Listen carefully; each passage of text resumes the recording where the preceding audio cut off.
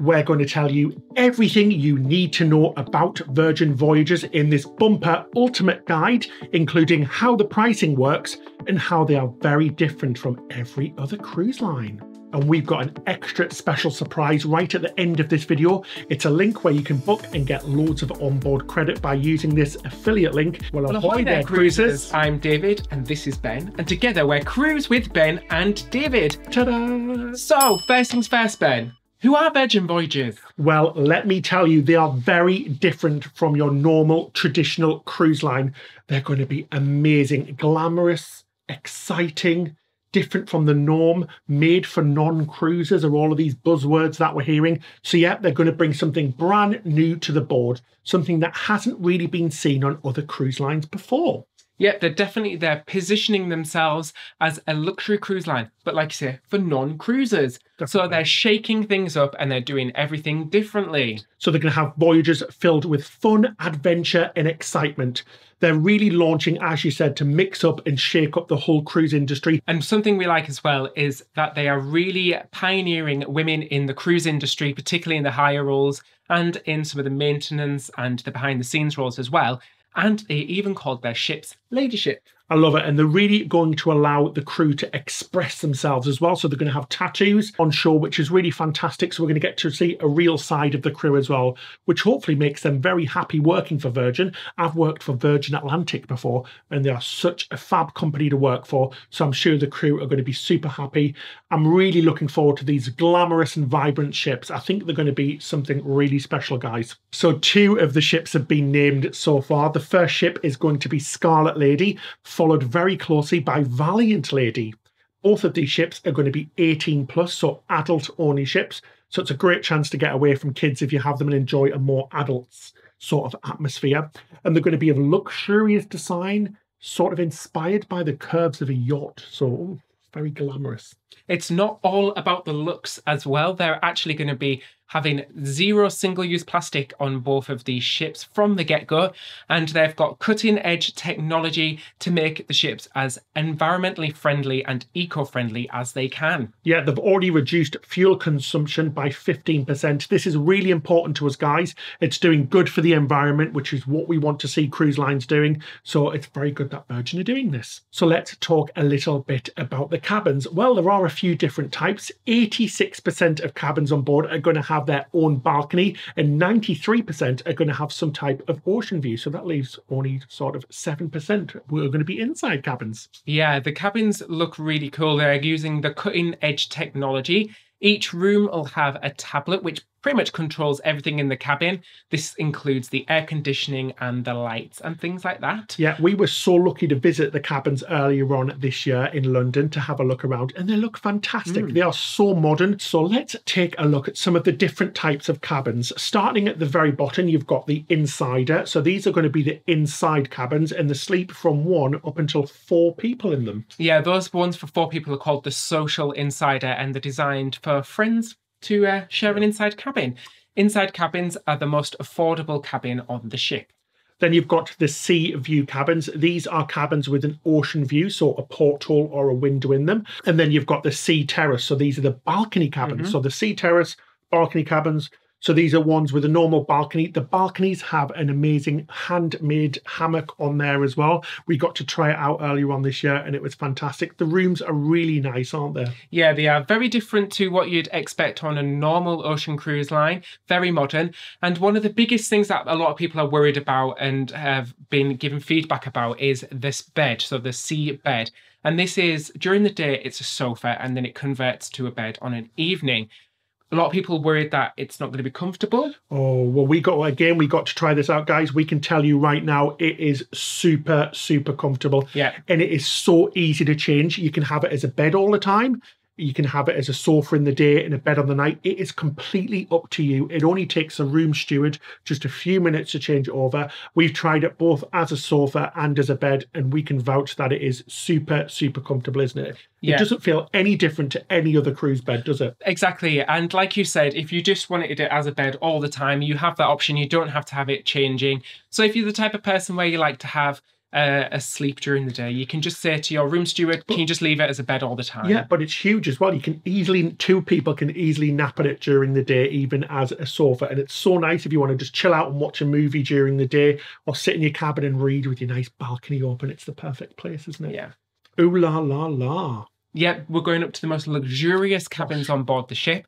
These are the suites known as the Rockstar Suites, and these range from smaller suites up to a massive mega rock star suite, which is huge, guys. Crazy, guys. These rooms feature things like a music room with music instruments, a massive balcony with a peak of view shower. So this is a shower that's outside.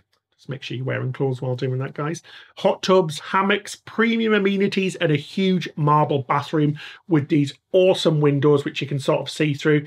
You can see the footage here. It looks amazing, doesn't it? Yeah, really cool. The one thing I really liked was the little turntable in the room, so you can play some records. Bit of vinyl, bit of old school vinyl in there, going back to Virgin's musical roots. Love it. Yeah, once again, modern, very modern decor, really cool. But also, I kind of liked the retro vibe about it. Yeah. Sort of retro futuristic. Loved it. So let's talk a little bit about the entertainment that you're going to expect to find on board. There's going to be loads of bars, including the Champagne Bar, the Draft House, Red Bar, the Red Room, which is a multi-form theatre, which can sort of change shape and size. And it's going to have some really cool shows on board. They're calling it off Broadway. So it's going to be something a little bit different and a little bit awesome. I'm really looking forward to see what they put on. And of course, there's going to be a casino on board as well. So if you do want to splash in cash and place your bets, you can do that in a casino. And then there's the Groupie, which is the private karaoke booths, which are going to be available for hire. And because music is fundamentally a part of Virgin's DNA, guys, you can expect to see loads and hear loads of live music on board. Yep, that's going right through as well to some of the shops on board where they'll actually have a record store on board. So going back to Virgin Records, I remember Virgin Megastores. Many a Saturday I used to spend in Virgin Megastores when I was a kid. And you can buy some vinyl on board, which is really cool. And I think the motto really is to play all day and party all night. So you're going to find some fantastic parties on the nights with live DJs. There's even going to be a live DJ in the spa as well, in an evening with spa parties. I heard the word Mermaid Hideaway. Something like that. That sounds pretty cool. It sounds, honestly, guys, we are genuinely so excited for this because it's just something so new. We think it's going to be fantastic. And as I mentioned, parties, you're going to have the Scarlet Night Party, which is the party that's going to end all other parties. So this is going to take part on the final night of your cruise. And you've got the Manor nightclub as well, where there's going to be music and everything early in, lock-ins and all of that stuff as well, guys. But don't be going to the end of the cruise yet, Ben. There's so much more to do before that. You've also got drag brunches, which sounds fantastic. Oh my God. So there's going to be drag brunches and drag bingo as well. And on board, there's going to be the Squid Ink Tattoo Parlour. Now, I do have to admit, when I heard this, I was a bit, tattoo parlour on a cruise ship. Tattoo parlour on a cruise ship. But yeah, it's going to be a tattoo parlour that does all the tattoos with vegan ink. Yeah, and they're going to do body piercings and permanent makeup as well, guys. So treat yourself in there. Just don't have too many of them cocktails and then end up with a tattoo. They are permanent. And maybe don't do it on a rough sea day. Exactly. But yeah, there's going to be loads of outdoor spaces as well. So outdoors, bars, lounges, places to chill out as well. So there's going to be so much on offer. From everything that we've seen and everything that we've heard, it sounds like they're really blending the relaxation and fitness during the day with partying. Night. So you've got spaces like gym and tonic. You've got an amazing gym on board with free classes as well. So there's plenty of places to work out. I think there's some outdoor workout areas as well, which looks fantastic, and plenty of spaces for those yoga classes and things like that. So it's all about wellness. So being well, eating fresh food and amazing food around the ship, which actually takes us on to the next part. So should we talk a little bit about the restaurants and food available on the ship? Well, first things first is that there will be no buffet on board. Yes, that's right. And this again has been something that everyone has been going, what? There's no buffet? How is that even possible? Well, they're not having a buffet, but they are going to have what they call street eats and small stalls serving quick bites. So it's going to be called the Galley, and it's kind of model on food halls and food truck inspired. So you're going to find everything from baked goods, paninis, burgers, tacos, sushi, noodles, and even a 24-hour American diner. So whilst it is a little bit different from a buffet, it's going to be still quite similar, but with fresh food made to order, with all of these little individual food carts and things like that. And it's going to be called the Galley, so it's quite exciting to see what the food's going to be like. Oh, so one of the best things, guys, is that all of the food on board is going to be completely free, so there is no added cost, no specialty restaurants on board, and there's going to be 20 plus different eateries on board as well. As we said, there's no buffets. There's also going to be no set time dining or being assigned with different people as well. You can eat when you want, where you want, and who you want with. So who you want with, who you want to with, who you want to with. You know what I mean. Who you want, who you would like. So should we talk about some of the different restaurants that are going to be on board? I'm really hungry right now, so let's do this quick. So you've got the Gun Bay Korean barbecue. So you're going to be able to actually cook your meat on your table. And this is said it's going to be one of the loudest restaurants because there's going to be drinking games while you eat, including your first free shot. Oh, great. Oh, good for that. With a free shot. The next thing is the Pizza Place Pizzeria, which is going to have totally customizable pizzas for you. I love a good pizzeria. Oh, so you can pick your toppings, the type of dough, everything like that.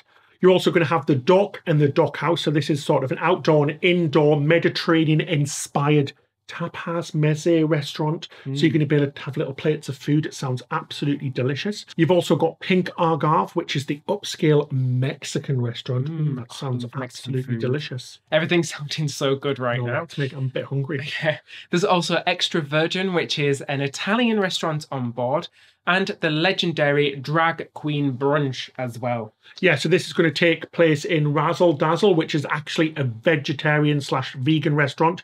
But don't worry, it's going to have meaty treats in there as well if you do want to cheat. Cheats. Meaty cheats. Meaty cheats. You've also got the Wake restaurant, which is the high-end glamorous restaurant on board. And you're going to be served up surf and turf dishes in here, so steak and seafood. There's also going to be a raw bar and a trolley which goes around making lovely bespoke cocktails, which sounds absolutely fantastic. One of the best things as well is that there's going to be food available 24 hours a day and a beverage service, all made to order.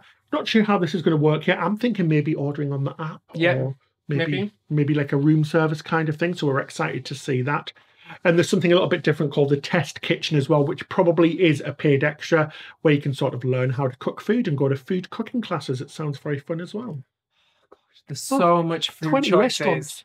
I know, I'm so hungry now. So the problem is going to be, guys, because these sailings are quite short, is that how on earth do you fit all of these 20 different restaurants into one cruise? Well, you're going to have like 4 meals a day. And that's what somebody's got to do it. And that's what all the wellness is for and all the gyms. Exactly. So you can go to the gym straight after, do a bit of swimming, go to a class, use the outdoor gym. Yeah, there's going to be... in between each session. Guys, I'm really sorry, but you are going to have to try out all 20 restaurants. Yeah. They're free after all. So enough about what's on board the ship. Where is it going?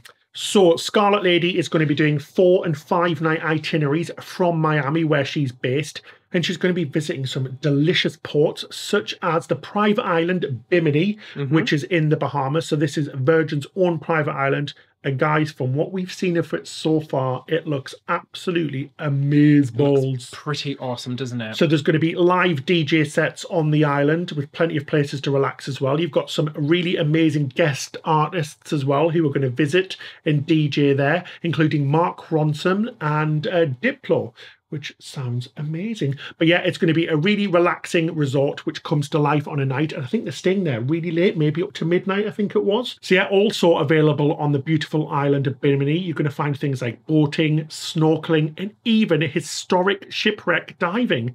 And there's going to be parties and a massive bonfire finale late into the night. So some of the other ports that Scarlet Lady is going to visit includes Puerto Plata in the Dominican Republic, Costa Maya and Cozumel in Mexico, Key West at the bottom of Florida, and San Juan, which is a lovely island. We've been there a few times. It's a fantastic place. And Valiant Lady is going to be based in Barcelona when she launches. She's going to be doing longer itineraries, so 7-night itineraries.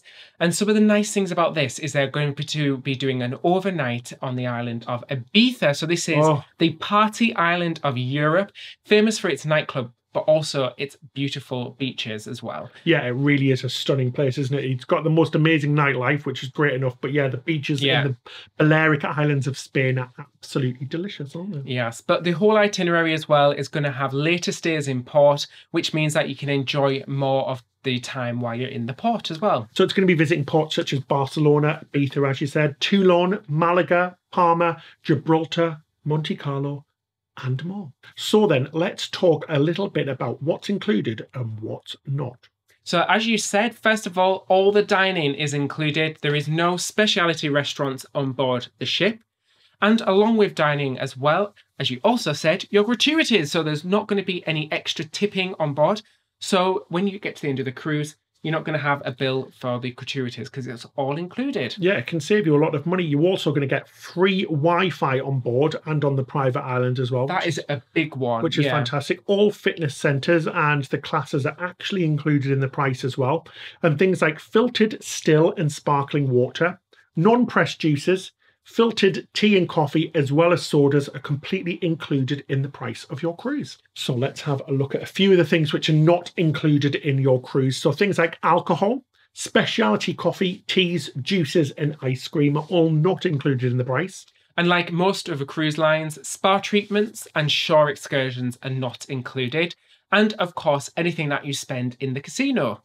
The cabanas, which are little private hideaways on board as well, they're going to be extra. And things like, obviously, the Shake for Champagne app as well. Don't shake that app without knowing you're going to have to actually pay for that lovely champagne. So yeah, guys, when you think about that, most things are actually included. Basically, it's just alcohol and shore excursions, which are not. And to be fair, we like to do DIY shore excursions and do everything ourselves in port anyway, and it barely costs any money. So you've got to take that into consideration when you're booking your cruise and you see that base price, that all of these things are actually included.